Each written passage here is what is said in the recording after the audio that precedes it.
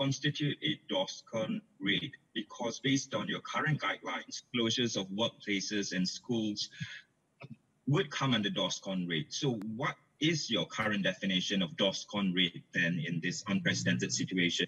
And how far or how near are you to a lockdown? Because many Singaporeans would effectively see this as a lockdown.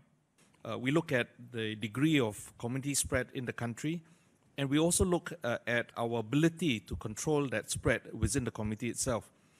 So at this time, while there is an increased amount of community spread as opposed to 1 month ago, it is still a belief that this is a situation that we can potentially control, and therefore we are not making any plans at this stage to move into DORSCON Red.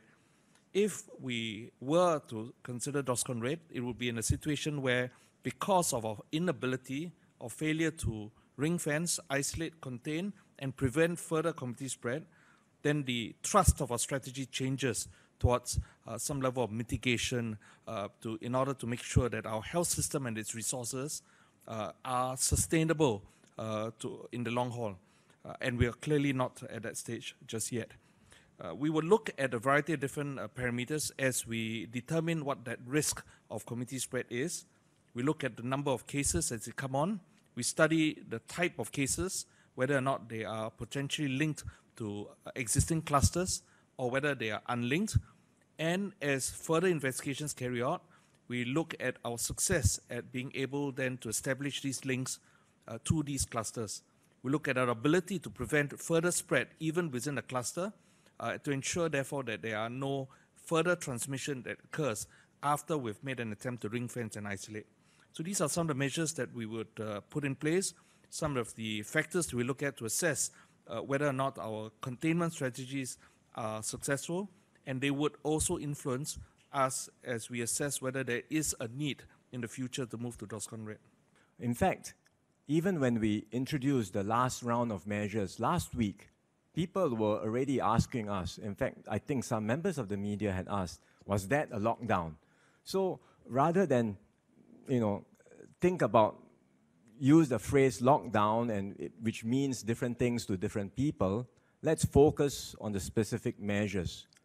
And what we are doing today is a significant tightening on top of what we had just introduced last week because we think this is necessary. But with these measures, we are not stopping all work. We are not shutting down the economy, right? Essential businesses will continue.